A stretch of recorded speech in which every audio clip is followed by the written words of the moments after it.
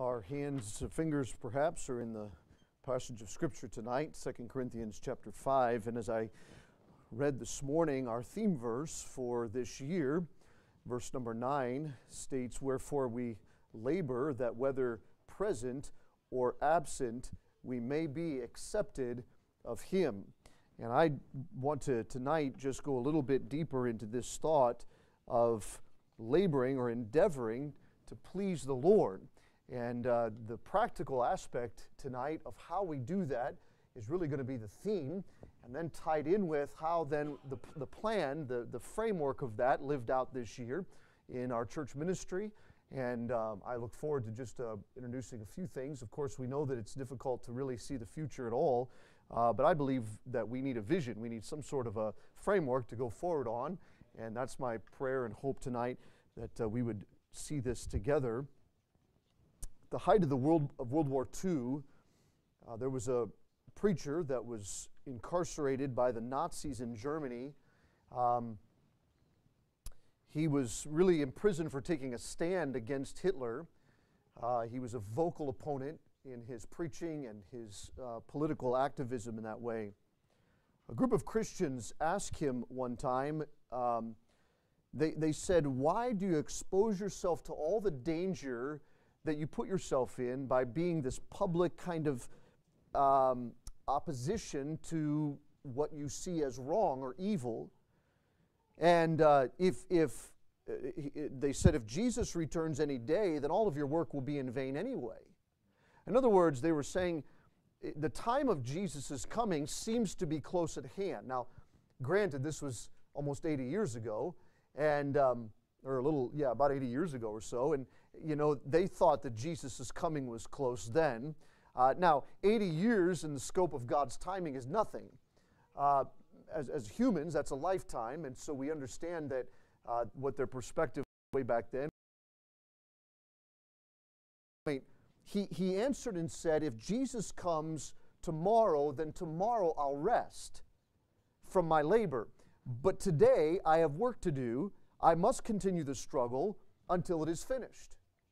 And I think that's the spirit that I desire, not only for my life, but for our church as we go forward. Yes, Jesus' coming is imminent. And I would say tonight that it would be so easy for us as humans to just stop and say, well, the Lord's coming anytime. What does it matter if we do just a little more? What does it matter if we give ourselves just a little more? If we put ourselves out there and really expend ourselves? Why do we want to go forward with things when we know that Jesus is coming so soon? Why not just hold on? Why not just coast into the final, the end zone there, or whatever the case might be, and just cross the finish line coasting? And I know in our flesh that sounds very good. But I would reflect maybe that answer that we heard tonight. If Jesus comes tomorrow, tomorrow's the day of rest. Today is the day of labor and work. And so I say that going forward tonight in our hope and in our vision for what the Lord can do. I don't want this to be a year where we sit back and coast. I don't want it to be a year where we just kind of give up more and kind of step back more. I want it to be a year when we can take a step forward and we can reclaim more ground for the Lord. That's my burden. That's our hope and my prayer as we go forward. Winston Churchill was the Prime Minister. And again, England, during this of increasing their coal production, and he called together the labor leaders to enlist their support to help prompt greater coal production that they needed for the war effort. At the end of the presentation, he asked them to picture in their minds what it would look like as the parade of victors would walk through Piccadilly Circus there in England, London. And he said, first would come the sailors who had kept the vital sea lanes open and allowed for the supply lines to be clear and open. And then would come the soldiers on the ground who had come home from Dunkirk, and then they had been sent back out to defeat Rommel in Africa. And they would come marching through in victory, and boy, it would be a wonderful time. Then would come the pilots who drove off the Luftwaffe, and they helped keep England free in the skies. And last of all, he said, would come the long line of sweat-stained, soot-streaked men in their miners' caps Someone would cry from the crowd, where were you during the critical days of our struggle? And from the thousands of throats that would ring, they would say, we were deep in the earth with our faces to the coal, bringing out what's needed for the war effort. Now, what he was trying to say was, there are many times when we feel like what we're doing may seem insignificant. It may seem insignificant in the scope of eternity to make sure that the church is clean for Sunday morning. It may seem insignificant for us to drive a van out on Saturday and pick up a handful of kids and bring them in so that they can hear the gospel. It may seem insignificant that we knock on doors and we don't have any grand revelations. Nobody's falling on their face begging, what must I do to be saved? But I'm telling you tonight that what we do for the Lord is worth doing. And whether it's big or small, may God help us to understand the value of what we're doing tonight and what we're doing this week. And so I tell you that what we do for the Lord is extremely important. And we don't need to be looking back. We don't need to be sitting down. We don't need to be going backwards. We need to be going forward and taking the ground that God would have us to take. Now, I have two very simple thoughts tonight. And I want to just, if I can, go through this passage with these two thoughts in mind. The second one really then allows me to introduce a lot of things of what we're going to be looking, or the things that we're going to be looking at this year. And so the motive, first of all, I want you to see why we labor for the Lord. Verse number 9 tells us that wherefore we labor, that whether present or absent, we may be accepted of Him. I went through all of the definitions this morning. I'm not going to take time to do that tonight. I assume you understand what we mean by labor and by this idea of being accepted of the Lord. The idea tonight is that we have a motive then for what we're doing. And tonight I find that there are three motives why we need to labor for the Lord given to us in this passage. But before I give you that tonight, I want you to remember 1 Corinthians 15:58. It's become one of my favorite verses. If you know it, you can say it with me. Well, therefore, my beloved brethren, be ye steadfast, unmovable, always abounding in the work of the Lord, for as much as ye know that your labor is not in vain in the Lord. Now, I understand tonight that the idea of ambition sometimes can be attributed to selfish motives. And I'll tell you, there's a very easy path for us to get on selfish motives when it comes to ambition. And I tell you, we sing songs about keeping ambition and pride checked in our lives. But I want to just differentiate tonight, if I can, between selfish ambition, that is the ambition that I would want to promote myself and to make myself greater, or to make my plans greater, magnify that which I desire, and the ambition that I believe we find here in the book of 2 Corinthians, that is a holy ambition. Now, what is the difference? Well, one seeks only God's glory and His good, and one seeks self-glory and self-good.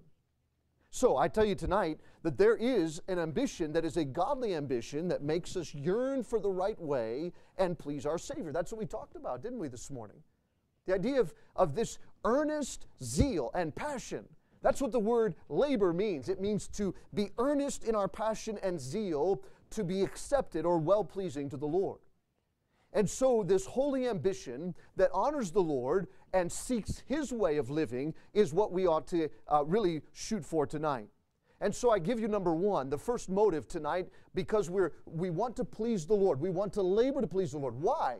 Well, the first one is this idea of the ambition, the desire to please God. Why do we labor?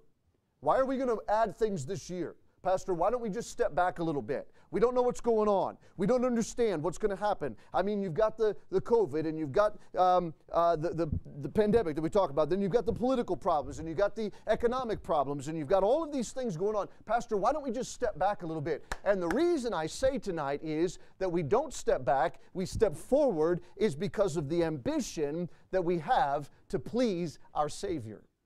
I want to just encourage you tonight that you would find that same ambition in your heart. Oh, it's not an ambition to lift ourselves up. It's an ambition to say, Lord, I want your will to be done, and I want to stand before you one day, and I want to say, well done. I want to hear, well done, thou good and faithful servant. Now, church, that's what we are looking for tonight. God and His pleasure in our life to be revealed. Now, what is it then that reveals God's pleasure? And He has given that to us. Let me just give you a couple of these. Turn over to Ephesians chapter 5. Let's do just kind of a discovery of these passages tonight. Can we do that? Use your hands and your eyeballs, and let's turn to Ephesians chapter 5. All right? You might swipe to Ephesians 5, whatever is the right verb there, just whatever you're using, all right? Ephesians chapter 5. I want you to look at it, though. Okay, now notice, if you will, I'm going to pick up in verse number 3. But fornication and all uncleanness or covetousness, let it not be once named among you as becometh saints.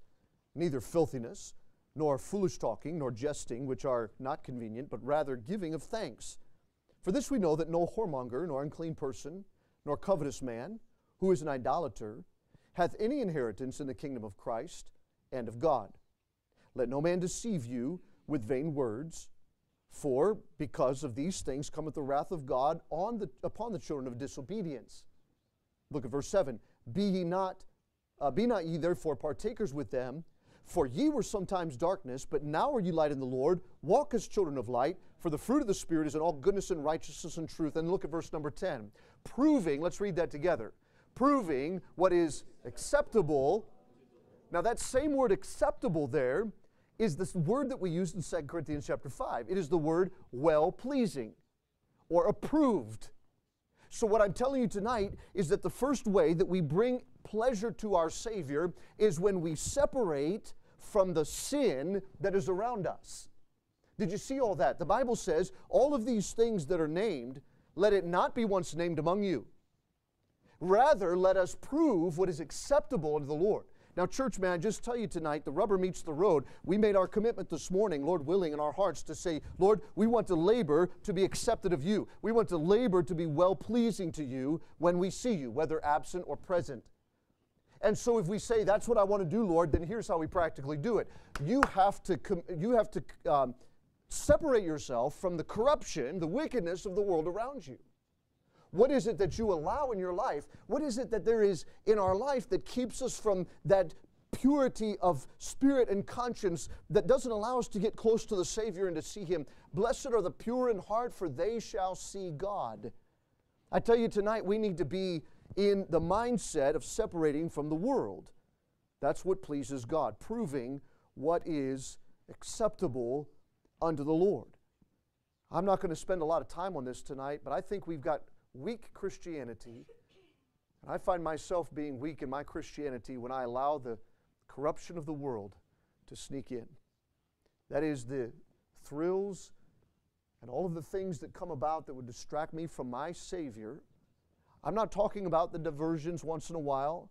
I'm not talking about the things that we might enjoy together as frivolity, we might say, but what I'm talking about are those things that draw our heart away, that actually cause us to become polluted. What you're looking at, what you're thinking about, what you're seeing and hearing and talking to and talking about, and all of the things that come along. Remember, the Bible says it's not what's on the outside of man that goes into him that defiles him, it's what comes out of the man. Because out of the heart the mouth speaketh. Out of the heart of the issues of life.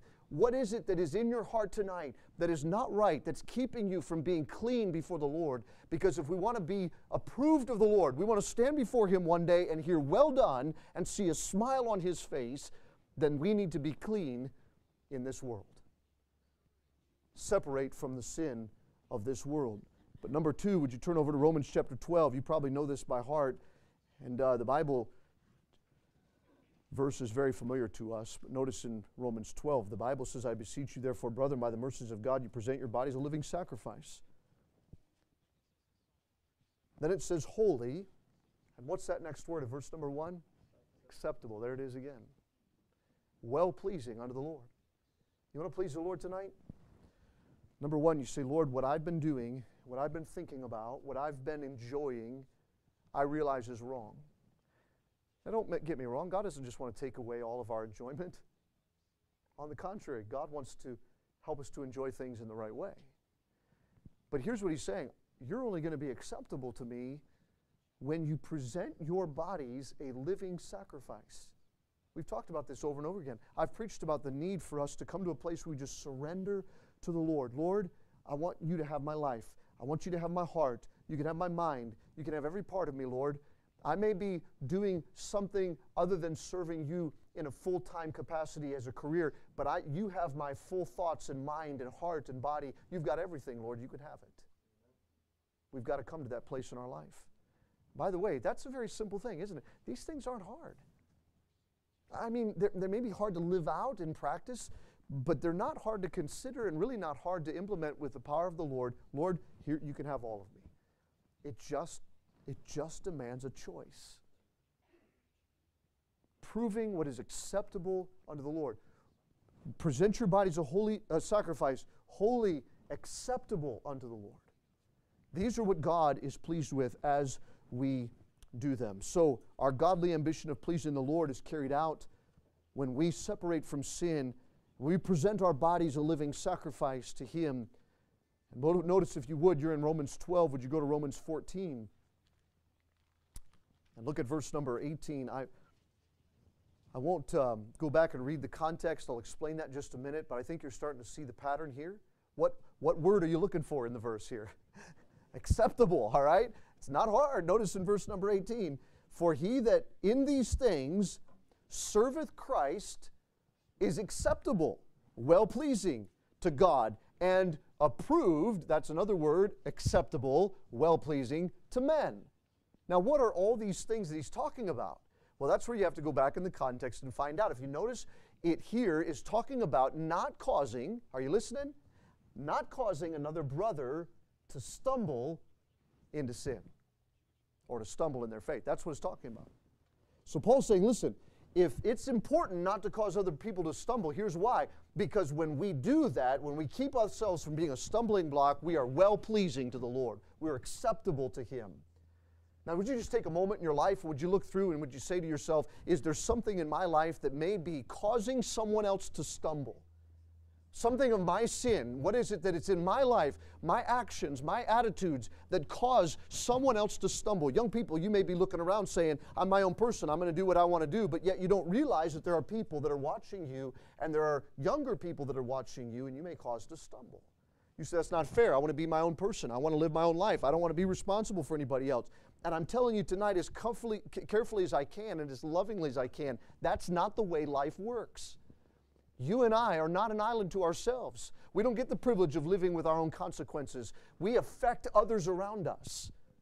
And as we want to please the Lord, we must keep in consideration the fact that we must not become a stumbling block to others. You say, does that mean I've got to give up something that I like? Maybe it's not sin. And the answer may be, if it causes someone to stumble, we need to be willing to give it up. I don't like that. I understand. But the fact of the matter is, do we want to please self or do we want to please God? Do we want God to be the one who is pleased with us, or we get to heaven, we could say, well, I was pleased with myself. That's not going to do anything for eternity. And so number 4, let's go there if we can to Colossians chapter 3. I mentioned this morning. Matter of fact, don't turn there because we read it this morning. I'll just quote it to you again. Colossians 3:20. Does any children have that memorized? Children, honor your parents in all things. Why? For this is well-pleasing unto the Lord. Now there's the word well-pleasing instead of acceptable. Same thing. Now, you say, are you preaching to the kids tonight? Yeah, kind of, but I'll say it to the adults too. I think as long as you have parents, you need to honor them. Kids, I think it's especially important for you because these are the times when you're learning how to honor your parents, not just obey, not just do what they said, but to honor them. That's not an action, that's an attitude. That means I'm not going to talk bad about them. I'm not going to think bad about them. I'm not going to disobey behind their back. I'm not going to go and do something I know is wrong when I shouldn't be doing this. I'm going to be open and honest with them. You say, why do I want to do that? It's my own life. And I'm saying if you want to please God, this is what you need to do. God makes it very clear. This is acceptable. This is what's well-pleasing to me. Children, honor your parents in all things. Now, the Bible isn't difficult. That's not hard, but I believe this is something we need to make a choice in. Notice one more, if you would. Turn to Hebrews chapter 13. Again, we're studying ways that we can be well-pleasing to the Lord. This is our motive. We labor, why? So that we can be well-pleasing. Well, then what is well-pleasing? And we're going through this list tonight, hoping to give you some clarity on this. Hebrews, if you would, and let's go to chapter 13 and look at verse 20.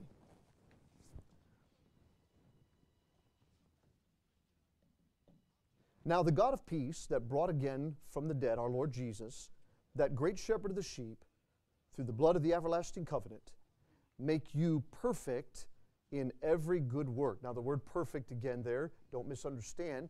I try to give it to you every time we come to it, but the word perfect means complete or mature. It doesn't mean without sin or fault. It just means grown up. All right? And so make you grown up or perfect in every good work to do His will. So before we go any further, church, what is the definition of a mature Christian? Can you see that in verse number? What is it? To do His will. That's right. To just, Lord, I want to do your will, and you do it. Now, again, that's not complicated, is it? That's not something that takes the doctoral degree in order to figure out. I want to please the Lord. The will of God is for Him to make us perfect. And so this is what we're talking about tonight. The good work here that he's talking about is to do His work. The maturity that we have in a Christian life is measured not by how long you've been saved or how much money you give or how many hours of service you put in. It's measured how much you do His will.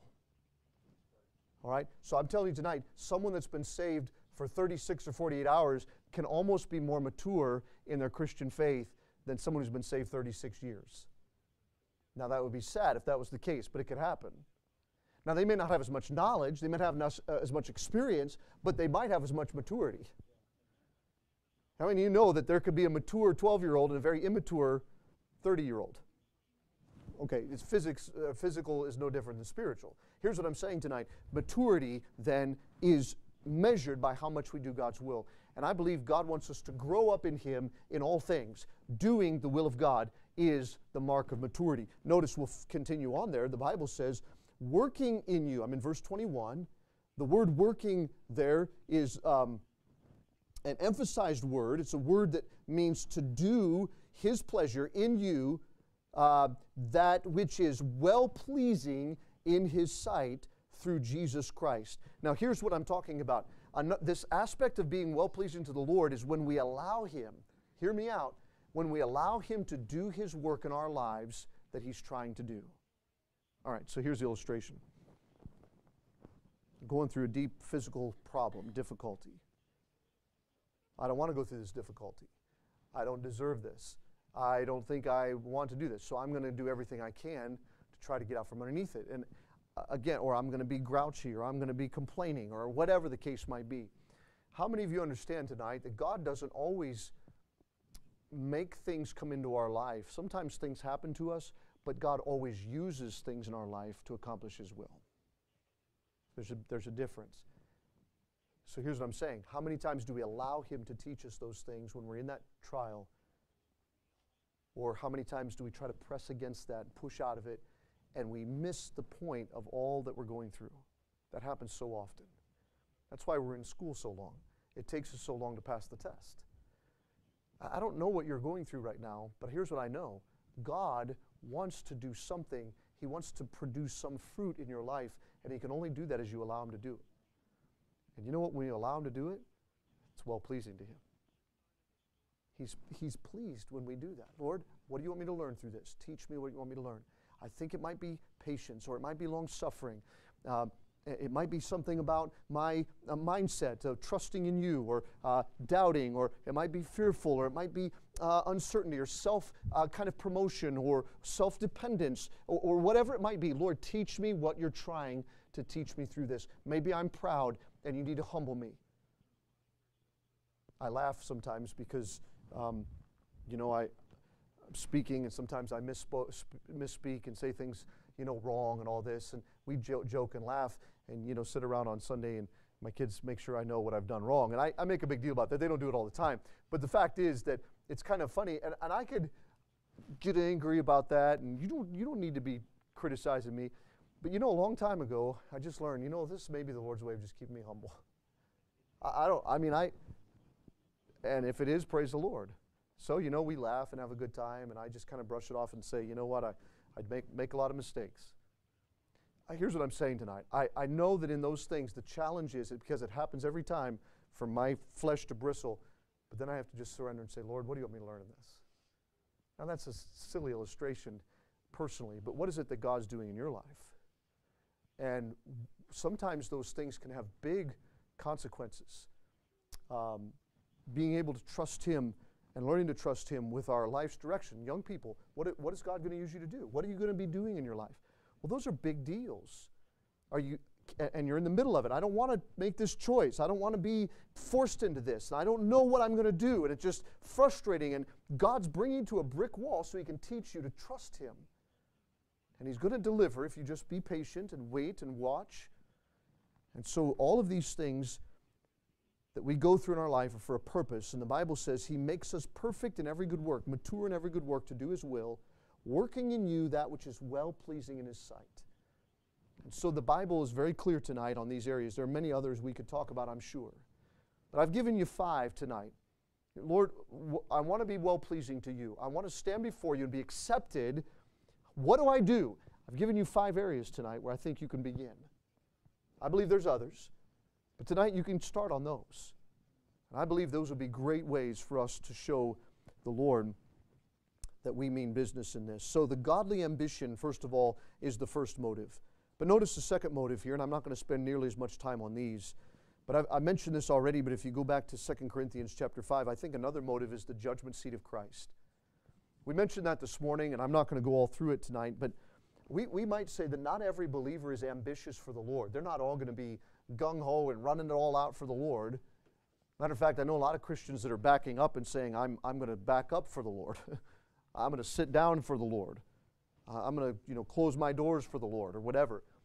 But I believe, as we've learned this morning, we need to be ambitious for the Lord. And that's where we find sometimes the decision point in our life. So not every believer is going to be ambitious for the Lord, but as we know from the Scripture, every believer is going to stand before the Lord. Did you read that in verse number 10? For we must all appear before the judgment seat of Christ. So I'll just say tonight, the decision to whether you're going to be ambitious and labor for the Lord to be well-pleasing, or whether you're going to sit back and kind of relax or retire a little bit, be safe, is your decision. But the fact of the matter is, we're all going to stand before the Lord. How many understand tonight that's a pretty impressive motive to do something for the Lord? I won't use any comparisons, although we could find many, but the fact is we're going to stand before the Lord, and now's the time to prepare for it. Can I say that again? We're going to stand before the Lord. Now's the time to prepare for it. What are you doing right now to prepare to stand before the Lord? Again, I mentioned this morning, and we're not going to stand before Him and give account for our sin, but we will give account for those things that we've done in our body, whether they're good, that is profitable, or bad, that is worthless. The same meaning. Paul was ambitious for the Lord because he wanted to stand before Him with confidence and not with shame. And I know it's easy for me standing here to preach and to say this, but I believe it's truly in my heart. When I stand before the Lord, I want to stand before Him and not stand before Him with shame. Now, I have to say right now, if the Lord were to come back this moment, I could already think of ways where I failed to be ambitious enough for the Lord.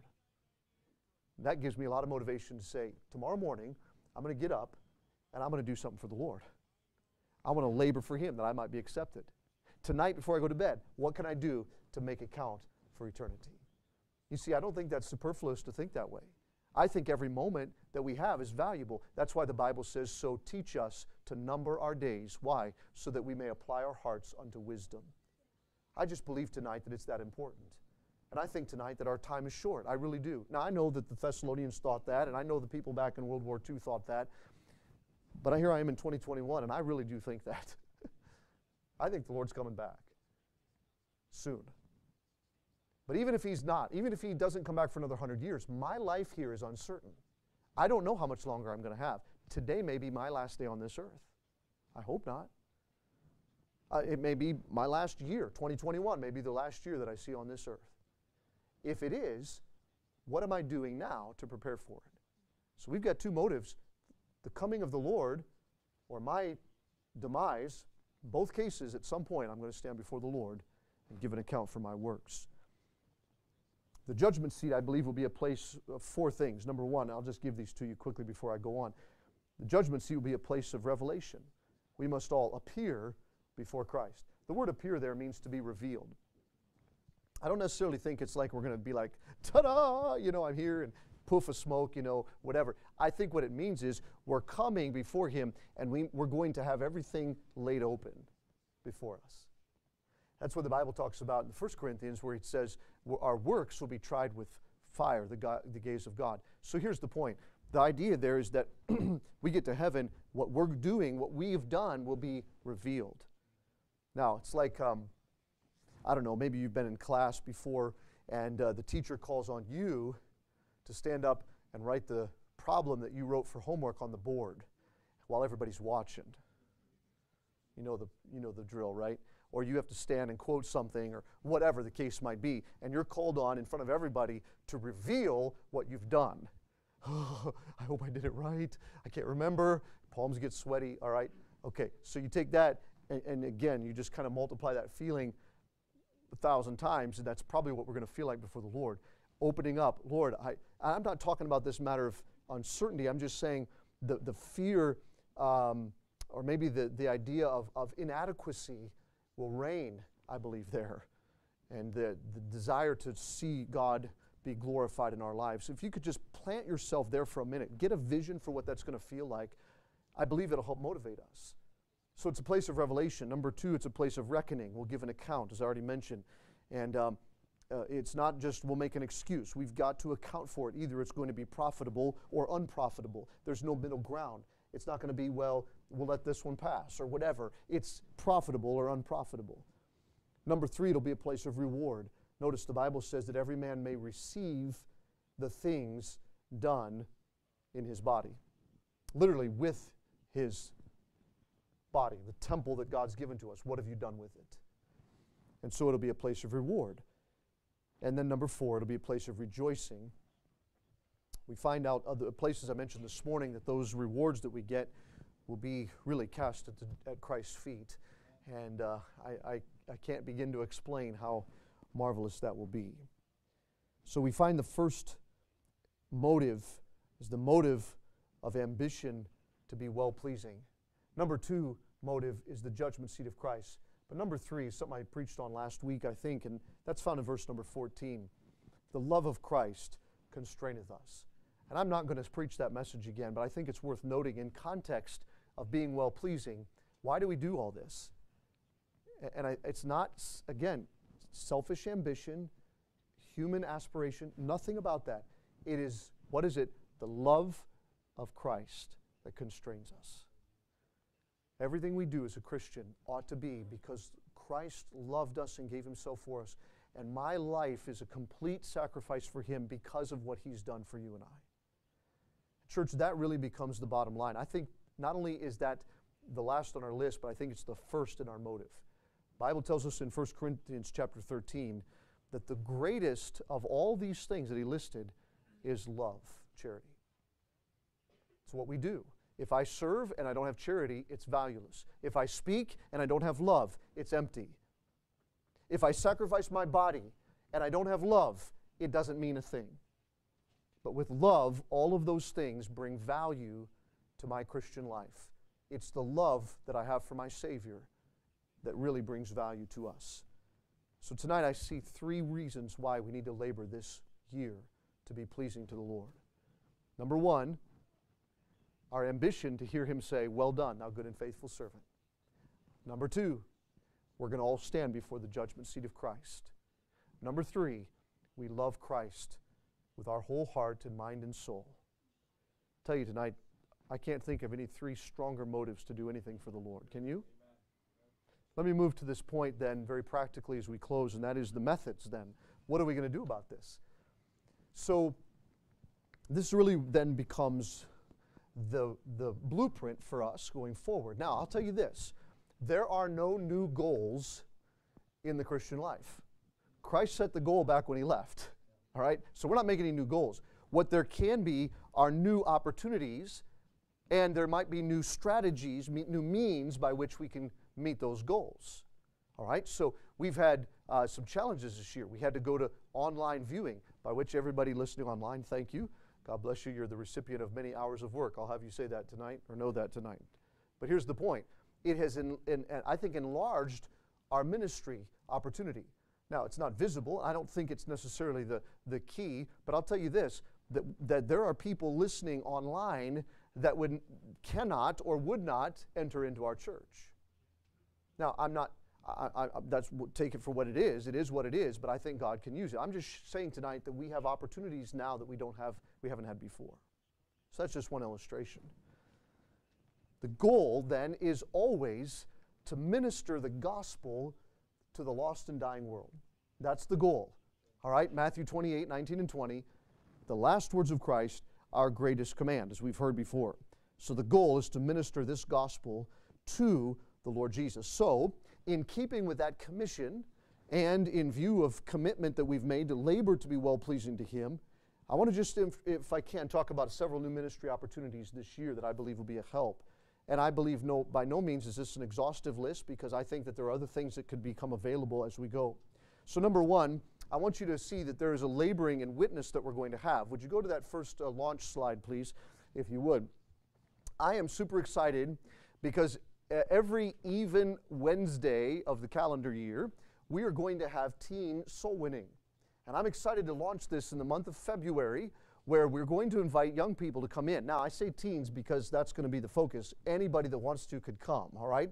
We're going to meet at 4:30 on the even numbered Wednesdays, all right, starting in February. So every other week.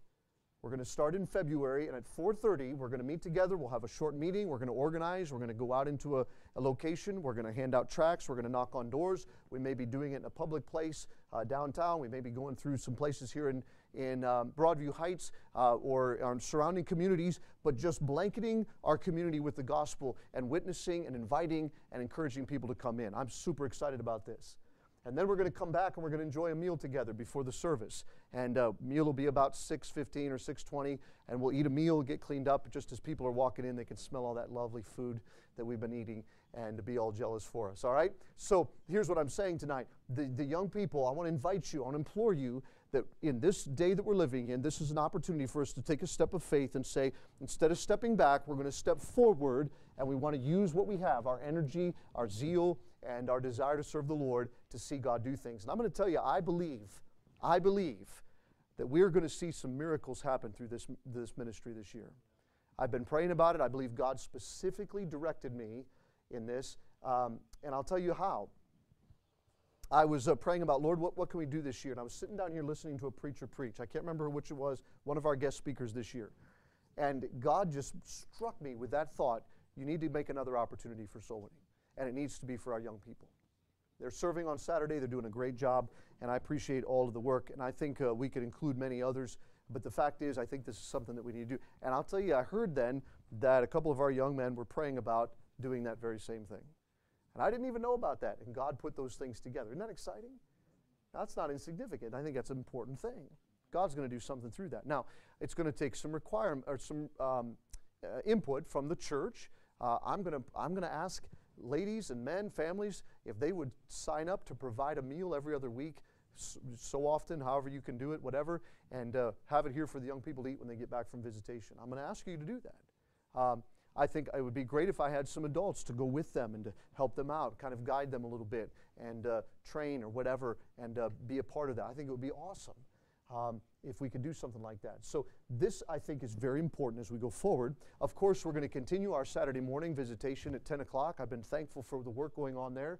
We make visits. We go door to door, knocking on doors. We've met people. We've encouraged people. And we've been able to give the gospel out numerous times in the form of tracts and a verbal witness. And I'm thankful for that going on. That will not cease. We'll continue that every Saturday at 10 o'clock. And so we've got teen soul winning every even Wednesday starting in February.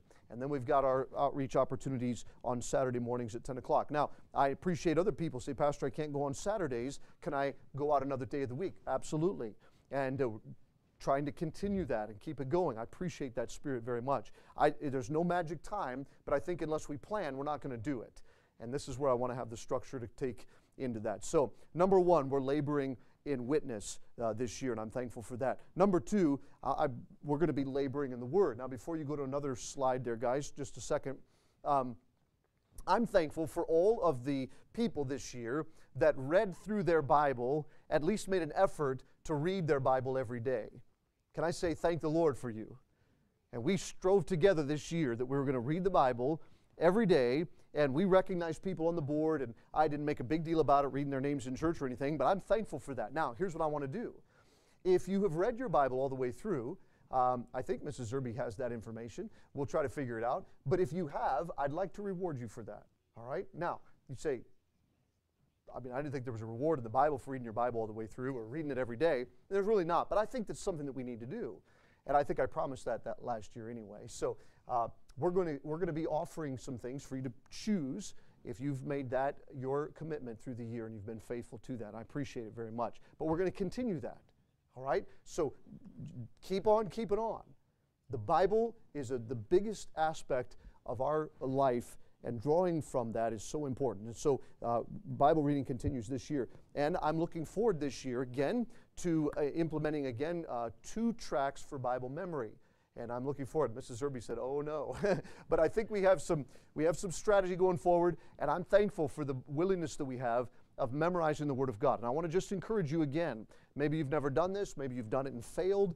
Maybe you did it and succeeded. Whatever the case, don't make an excuse. Let's jump back in and memorize the Scripture one more time.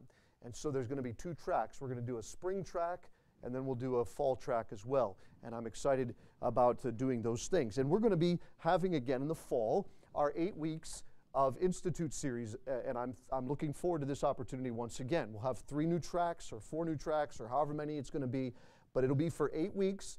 Last fall we went for 10. We got interrupted a little bit, but we've got it planned out, Lord willing, and we're going to go 8 consecutive weeks that will go from September the 1st until October the 20th, and we'll be done just in time for what I'm going to talk about next. But that Fall Institute series is going to be a great time on Wednesday nights where we allow God to speak to us and we grow in certain areas of our Christian life very specifically. All right, so laboring in the Word. Number 1, reading. Number 2, memory. Number 3, we talked about the Fall Institute series. Then I want to talk about, if we can, 2 special preaching opportunities and special emphasis opportunities this year.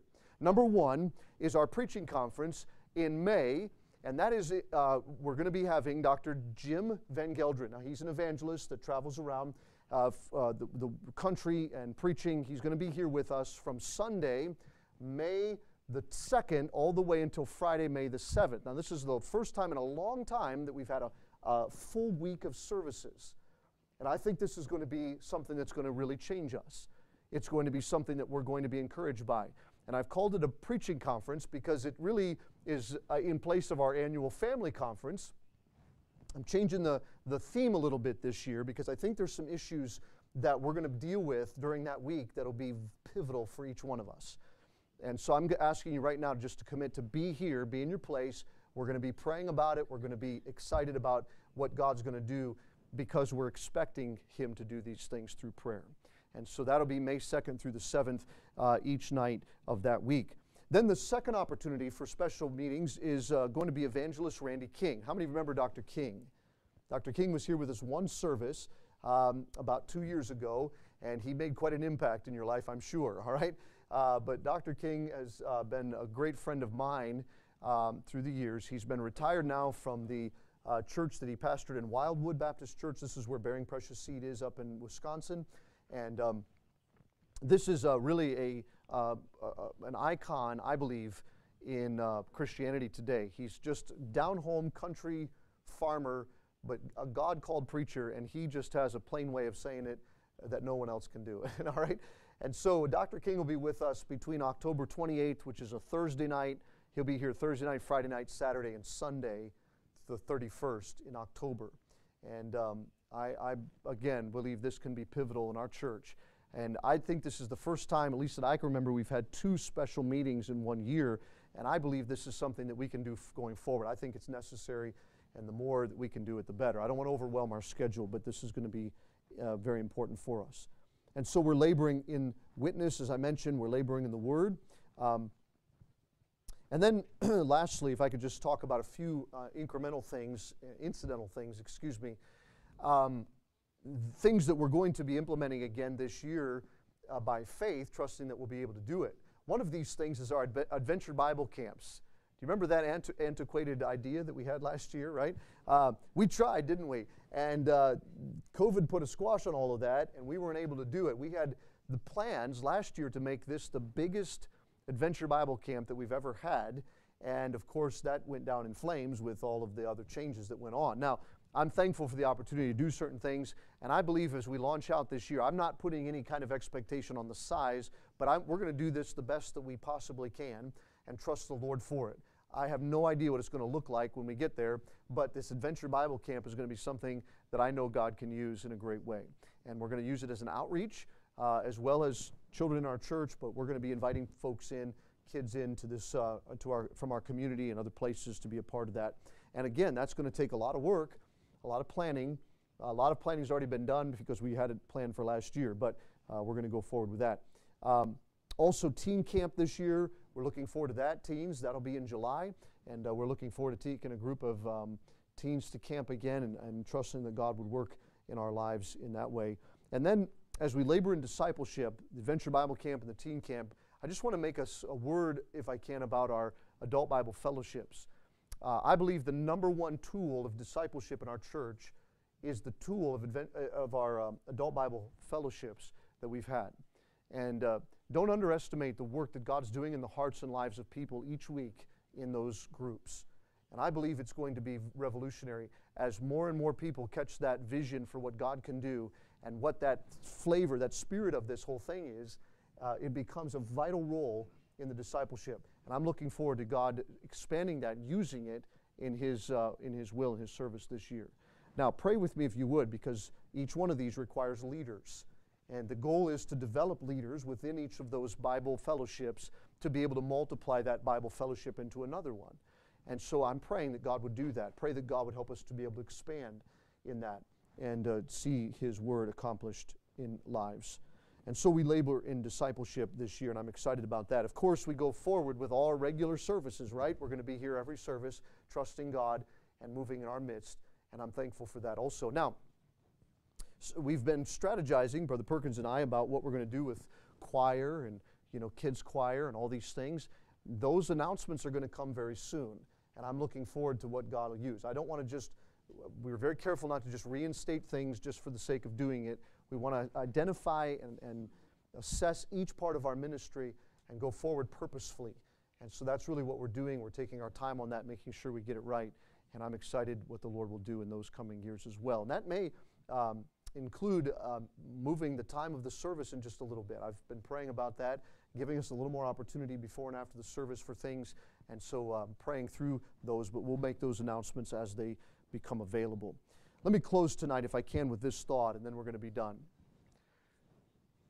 There was a preacher recently that he said, I've talked to people. I talked to a pastor, and he said, soul winning just doesn't work. Witnessing to people doesn't work anymore. And basically, the pastor said, I think I'm just going to become kind of Calvinistic, and I've been reading about Reformed theology, and I think that's really the way to go. And this preacher friend of mine, he said to the pastor, he said, okay, just hold on a second. Let me ask you 3 questions before you do this. He said, number one, in your church, can you tell me, Paul in the New Testament, he said, pray that a door of utterance will be open for me, that I may be able to preach the gospel with all boldness. He says, would you name for me one person in your church, just name anybody in your church who before they get out of bed in the morning, before they eat their breakfast or before they walk out the door, will breathe a prayer that says, Lord, would you give me utterance today that I may preach the gospel with all boldness? Would you give me anybody in your church?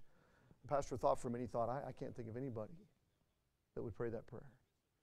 And we're talking about a pastor who pastored a church of 100 adults or more. He said, I can't think of anybody who would do that. He said, I want to give you number 2 question. He said, how many people in your church, let's just say and take for granted that somebody comes and they fall on their face and they scream out, what must I do to be saved? Is there anybody in your church who would have a tract or a John Romans or a Bible close at hand, something that they could reach in a moment's notice to put in the hand of that person in order to give them that gospel message? The guy thought for a little bit, he thought, I think there's a little old lady that carries around tracts in her purse, but I can't think of anybody else that does that. And then he said, let me ask you a 3rd question. He said, if I'm just going to go, if I were to pick a few families out of your church or pick every family out of your church and I were to go to their house, it doesn't have to be announced, I don't have to knock on their door. He says, I'm just going to go to the neighbor next to them on the right and the neighbor next to them on the left, and I'm going to knock on their door and I'm going to say, did you know that next to you is living a Christian? Did you know a Christian lives next to you? A Christian that believes that they're going to heaven and you, if you're not saved, are going to go to hell? Do you know that there's somebody next to you that calls themselves a Christian? He said, how many people in your church would have a neighbor that would know that the person next to them is a Christian? Not just, I'm not talking about, preaching to them. I'm just saying they know that they have a Christian influence. And the pastor said, well, we don't really talk to our neighbors anymore. I mean, nobody talks to neighbors anymore. And the pastor friend of mine said, it's no wonder that God is not working. I tell you tonight, it'd be easy for us to hang it up and say, you know what, we just don't see people getting saved like we used to, and people just aren't responding to the Lord, and the times are bad. And I would agree that times are bad. I would agree that the world is dark. I would agree that there is so much sin in the world, but I disagree that God will not save souls. And I do believe tonight that it's not the gospel's fault. If we're going to point the blame, it has to be pointed right at us. How many times have I been without a track? How many times have I gotten into my day and not prayed, Lord, would you give me boldness that I may preach the gospel with boldness today? How many times do I fail to be a testimony just in my realm of influence around me? See, the problem is not the gospel. The problem is not the darkness of the world. The problem is the silence of the witness. And I believe tonight, if we're going to see God work, there's no guilt trip. I just think there's a lot to do. We have not plumbed the depths. We've not fished this ocean dry. God has a lot more for us to harvest if we're willing to put our mind to it. And all I'm doing is just saying, can we just have a mind to say, Lord, I want to labor for you this year that I may be well-pleasing. Whether absent from the body with you in heaven or whether I'm here, I want to be well-pleasing to you. So church, that's really my heart tonight. These are just strategies to get to the same goal. They're just a structure that helps us to attain what God wants us to get to. And I'm asking, number one, for your prayer. Lord, would you just help us in this? Would you help us to commit to this? Would you help me? And then number two, I'm asking for your participation. And I know we're worked. Many of us are doing many things. I understand that. And I'm not trying to overwork. I'm saying, if there's something that God can specifically lead you to, would you be willing to say, Lord, I'll do it? And I believe that's where God can help us. I'm looking forward to this year, aren't you? I think there's great things. I say it again. I'll say it before. I've said it before. I'll say it again, that the future this year is as bright as God's promises. And we can trust Him for that. Let's bow our heads and close our eyes tonight. Lord, I thank you tonight for the motives that you've shown to us, why we need to labor to please you. Lord, I'm thankful tonight that we're accepted in salvation, but I'm also thankful that we can know how to please you. Help us, I pray, that we might give these decisions true and intense thought, that we might be found approved and accepted. Lord, we thank you tonight for your goodness. Bless in the decisions that will be made. I pray that we might commit ourselves once again. Perhaps there's someone here that just needs to say, Lord, you have me, heart and mind and body, and I will give you my all. I surrender to you tonight. What a tremendous opportunity this first night of the year to give ourselves to you like that. Maybe there's an adult that's never really come to that place of complete surrender. Maybe there's a young person. Lord, maybe we need to confess our apathy or our pride. Oh Lord, I pray that you'd help us tonight to do our business with you, that we might walk from here pure and clean, not burdened by our guilt or sin, looking forward to what you have for us. Lord, may we become involved, I pray, not just for the sake of activity, not just to push this thing along. Lord, you're the engine.